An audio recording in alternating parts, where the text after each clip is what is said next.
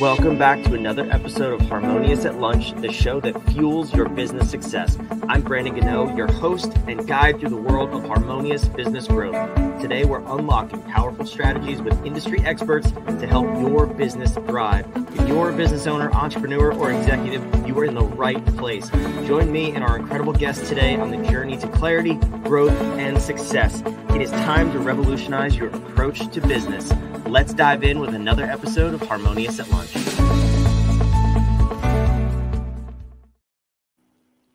Awesome. Well, welcome into another episode of Harmonious at Lunch. I'm excited for today's talk.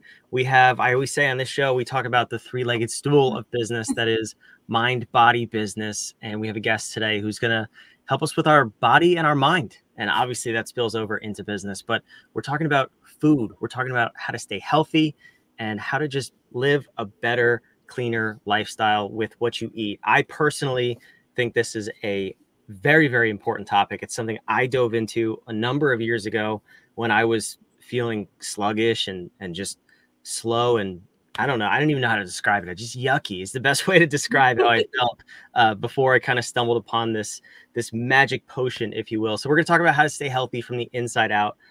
We have Ashley from Bella Foodie. So before we go any further, Ashley, I want to welcome you to the show. Thanks for being here. Thank you for having me.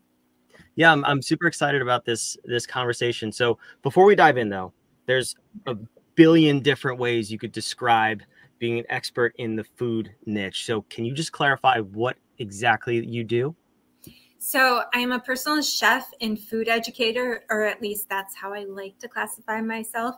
I mostly focus on organic, seasonal, and local cooking because it's usually better for your health. That is in my opinion. I know a lot of people argue with me and they have all their own opinions, but it's also cheaper too if you stay with in-season things. So that is a little tip from me to you, considering that the grocery stores are extremely expensive right now.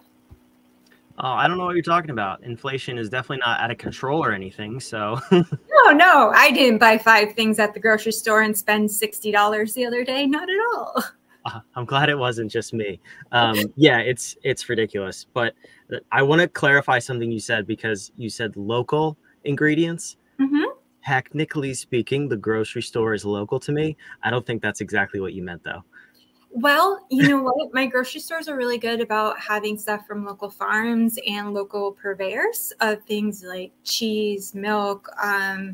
We have some local meats too that are sold in our stores. There's even a local grocery store that has like a bunch of stuff from the farms and things, and some bigger brands as well. So I am a big believer in taking part in all the farms in the area that you have. I'm sure there's farmers markets or farm stands in your area. And believe it or not, I live in a cold climate where we don't have farmers markets year round like the West Coast, but they do have farmers markets in the winter too. That's a cool little tip.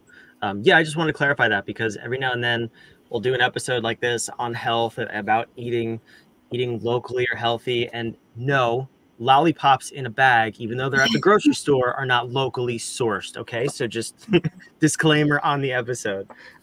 So I'm obviously joking there, but all jokes aside, you must have had a reason to do this. What got you into this path and exploring healthy eating and locally sourcing organic food?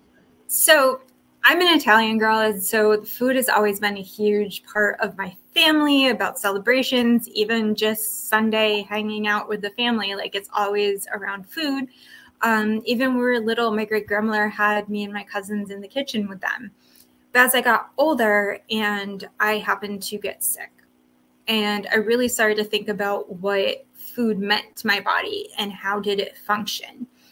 Not to mention, like, when I was in college, I went to a college that focused on our mind, body, and spirit. And they meant that as a well-rounded person, we needed to think of all aspects of our being. I really took that to heart when I got sick. And it took a few years before people knew what was wrong with me. So I started trying to figure out how I could best support my body. So food was the natural aspect. And at 21, I was diagnosed with MS.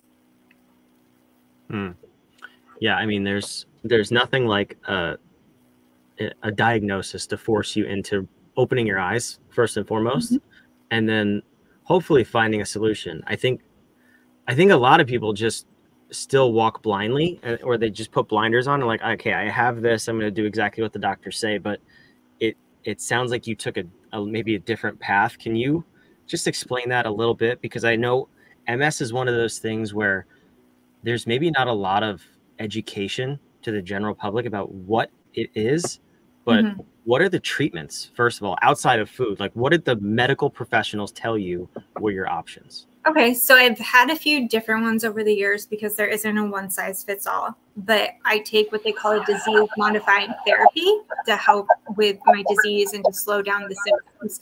Let me be clear, there is no like cure for MS. So any medications you see, any of those ads on TV, the only thing it does is to help our symptoms and to slow it down for us. I do believe in seeing doctors and being treated for your pain, for your symptoms, all that. I see a regular neurologist and I see a functional medicine doctor. And I take my health into my own hands by doing certain activities that are good for me and support my body. But food is one of the things I know I can control so that when things aren't good for me, I've at least supported my body and kept it healthy from the inside out. And that's the thing that, so speaking as somebody with or autoimmune diseases, MS is not one of them, but no one ever talked to me about food. And I've watched family members go through diseases, whether they're autoimmune or not. No one ever brings up food. And for me personally, that's why I love talking about it on this show with experts like you, because it's the only thing I focus on in the quote unquote treatment of my own diseases, because it's the only thing that keeps me off of the drugs. I am relatively undrugged unless I absolutely need to take it. And I've treated a lot of my diseases solely with food. So even if you don't have diseases, the reason I bring experts like Ashley on this show and we talk about this as it relates to business is because if I didn't see this as a solution, a proactive solution to maintain your health and be an amazing entrepreneur and business owner, you're missing the boat, first of all. But if I didn't see that as a solution, I wouldn't have it on the show. That's the power of this. And that's why I have conversations like this, Ashley. So thank you for being here, first and foremost. But tell me, what is the process to get started down this path? Because a lot of people, when they hear this conversation, they go right to, it's expensive, which is not true, but that's the first thought, the first myth. And then it's complicated and it's going to take a lot of time and I can't figure this stuff out. So where do you start with people? Well, one, I am hired sometimes by clients who are just got a newly diagnosis thing where the grocery store starts to be a very confusing place for them. You know, you have high blood pressure, you have diabetes, you have something, or you just are trying to recover from a surgery or something and you need to eat a certain way. You stand in the grocery store and go, now what? Like, I don't understand. I tell people, read labels, buy the best produce you can afford. And believe it or not, your freezer section in your grocery store is a wonderful, wonderful place. They are flash frozen at the peak of freshness. So you can buy organic vegetables and fruit and keep them in your freezer and look for the store sales. And that is a good way to do it if you can't afford things. My farmer's market has what you call, I don't know, every state is different, but it's what we call like SNAP or WIC benefits here in Massachusetts. So anybody that is on like state benefits, they can go to the farmer's market and get fresh produce. And that's all organic and local. So if you can't buy organic, buy local. If you can't buy local, buy the best one you can afford. And just try to treat your body with the fresh ingredients. Processed, not so great. Yeah, I agree with that. That's a good tip. If nothing else, avoid the processed. But so when you're experimenting with new foods, even I've found that even if you're buying fresh produce, depending on what it is, it still may actually harm your body, depending on your situation, your disease, the way you react, whatever it is. So how do you go through the process of identifying what foods actually fuel you and what foods may be causing more harm to you, even if they're classified as quote unquote health foods? So like you need to understand your body and you have to understand how you work. Like for me and you, like I may be perfectly fine having more fruit in my life, whereas for you, the certain sugars from certain fruits may make your body feel different. Like I need carbs because for my medication, like I can't live a carb-free life. Like it just doesn't work for me, but it doesn't affect my weight negatively in any way. But some people, the minute they eat a carb, it has negative effects to their body because carbs convert to sugar in them, which is why people that are diabetic always have to watch like carbs and things like that. So it just depends on like if you're post anything, like I know I have friends that are post baby and they wanted to lose a little bit of the baby weight. You need to know if it's sugar that puts on the weight. You need to know if it's carbs. You need to know if you're drinking soda, which I'm sorry to all the soda companies out there, but I do not like you. I am sorry. People don't look at the serving size on the back of those things. And those soda bottles are actually like 2.5 servings. They're not one. The 12-ounce ones, yeah, are 2.5 servings, not the liter ones. We mean the single serving ones are, yeah, almost 3 servings. Gatorades as well. Like Gatorades are the same way. And like people don't understand that. And that's just so bad for you. You're having like a week's worth of sugar in like one sitting. Yeah, I laugh because it's true. When you go down this path and you start to open your eyes, it's a little scary because then you think, wow, I've done this to my body for how long? Like no wonder I feel like this, but it's definitely an eye-opening, crazy experience. Now, when you work with people on the food education side, do you ever like how do you start the process? I've heard of some people start it with a 1 or 2 day fast, or you focus on only a couple ingredients for a few days to really isolate how your body feels. Do you have a process behind that at all? Well, at first I have to talk to the clients to see what's going on with them. And 2, I try to start simple. Like we'll start with like a cooking class in their home. But I don't believe in any particular diet. I also don't believe in denying yourself unless there's a medical reason for it. Because I think the more we stigmatize stuff like, no, can't have that. No, don't have that. Or this or that. Like there's a lot of great health benefits to a little piece of dark chocolate. Like I have little squares that I keep in the door of my fridge. My friends know this. They go in there when they come over to visit. But it's good, high quality, non-dairy chocolate that is like made with cacao and not cocoa powder, which is the raw form. It's full of antioxidants. But I keep that in my fridge, a square or 2 of that at night after dinner, like when I feel like it needs something. It's totally wonderful. And that's not denying yourself anything. Or if you go out to dinner with friends and you want another glass of wine, go for it. Like I don't believe that we should deny ourselves everything if we're going down a healthy path. I also don't think we should beat ourselves up, but I still don't think you should have soda. That's my one thing. I'm like, please don't do that. Yeah, definitely no soda. So to all of the soda companies who were thinking about sponsoring the show, it's not for you. This show is not for you. I can't help you, but sorry if I lost you a sponsorship. I'm sorry. I really don't think you did. It's going to be okay.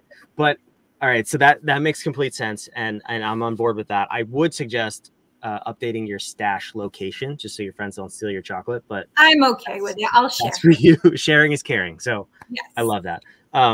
So then in when you're starting to work with people again, is there a way that you get people to understand maybe some of the really bad ingredients? I know we talked about soda, processed food, but labels. How do you start to shop the right way? So I tell people, if you read the back of a label of something and 1, it has a label this big of ingredients, no. And 2, if it sounds like it should be in a cleaning product, like, like something that sounds way too chemically or like way too long, unless it is like something from another country, do not buy that. Like, don't, because typically that means it's some chemical derivative. It's something. If you want to, like, I have almond milk in my fridge. All it says is filtered water and almonds. That's Solid ingredient list. Yeah. That's it. There's nothing else on the ingredients. That's what almond milk should say. You shouldn't see 20 other ingredients on it. Like, that is my point when people start reading labels. You can have almond milk, just make sure you buy the right one. Just make sure if you want to buy oatmeal, make sure you buy the oats, not like a packet of oatmeal that has a bunch of different flavorings and things in it. Like, I just want to make sure that people do that. And there are some cereals, like I have some lovely cereal brands that are wonderful. You can eat them, you know, convenience is a thing. There's brands of chips I like. There's brands of things that are convenient snacks for your kids that are great that you can have in your life. But if it doesn't have ingredients that sound normal, no, just don't buy it. Yeah, that's good advice. Another one I've heard is it's something like the 50 ingredient challenge, where if you look at what you eat over the course of a normal day, if the number of ingredients in all of the products is more than 50, you might want to take a step back and look at what you're eating. But that's kind of scary when you think about it, because if you have 3 meals a day, let's just say 3 meals a day, right? 3 ingredients per each meal, you could see how that could easily exceed 50 ingredients on the standard American diet, right? Like, that's right, yeah. And scary. I can see how people can get there, but ideally what's happening is at least 2 of those 3 meals is not going to be something of convenience. It's going to be something you made. Right. So if you're buying stuff that you're making out of fruits, vegetables, meats, seasonings, you shouldn't have extra ingredients in your life. I always tell my clients to start with meal prepping, because it's the easiest thing. Find something that you like that's super easy for you, or I give them a recipe or 2 that's super easy within their skill set. And it's things they can keep in their fridge or in their freezer. So that way, when they come home from work, they can recombine it in some way, or they can take it for lunch in an easy way. And it's all wholesome ingredients. That's a good tip. And that leads me to my next question, which is, so the expensive, the difficult piece, I think we've kind of established that that's not always the case. But the next piece that I always hear is the time. You know, how long does it take to find recipes and then actually cook the meals? And Ashley said this to me off camera before we started recording. She is willing to travel the country and cook for you as your personal chef at whatever cost that may be. So I don't think that's a viable option for most people. But No. How do we make sure this doesn't take all of our time and we can still eat healthy? Meal prepping is awesome, but what are some other ways we can go about this? Well, one, I do virtual lessons. So if you want that, you can always find me that way. And 2, like easy things, like I tell people, when you come home from the grocery store, take an extra half hour and wash and prep some of the fruits and vegetables that you can ahead of time.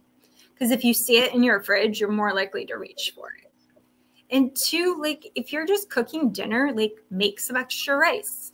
Make a double batch of the chili or vegetable soup you made for dinner that night and freeze the other half. That way you have something healthy that you can take out one night when you're busy.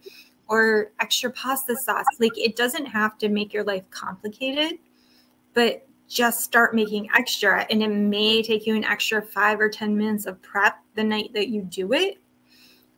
But like, you just now doubled your food of something healthy that you've made, and you don't have to go through the process all over again. Yeah, that's a great tip. Unless you have kids. I learned that the hard way. They're like, they have expanding stomachs. Well, so our kids, we make a double portion, and then there's less left over, as if we only made one. I don't know how kids I guess it depends on how old they are, because I know teenagers will eat you out of house and home. But if they're small, get them in the kitchen. Even the teenagers, make them help. Like, even if it's a small act of stirring or putting things in a salad bowl for you or anything like that, the sooner you get your kids in the kitchen, the more likely they are to eat a well-balanced diet and be less picky. Yeah, I'm on board with that. And I think from a leadership perspective, if you look at business, we want our kids to have good habits. And if they see you grabbing a protein bar or an energy shake, which however you want to label them, healthy or not, they're just not.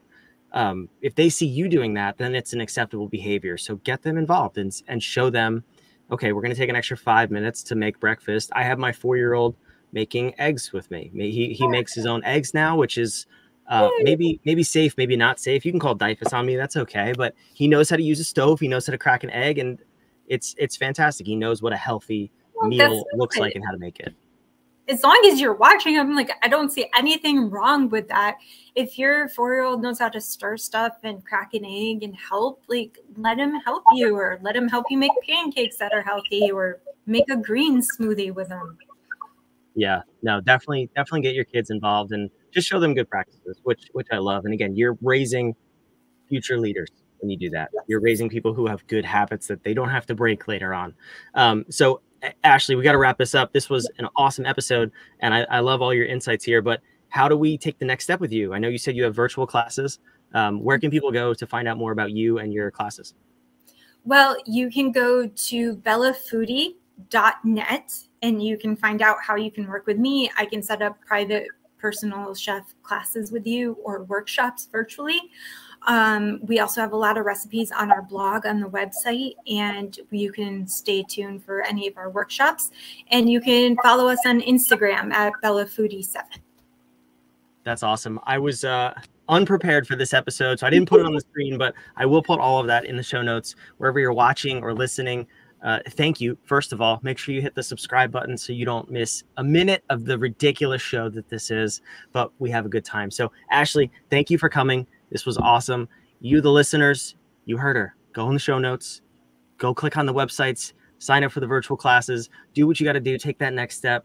And thank you for being a listener of this show and supporting me and Ashley and all the amazing guests we have. We'll see you on the next Harmonious at Lunch. Thanks for listening.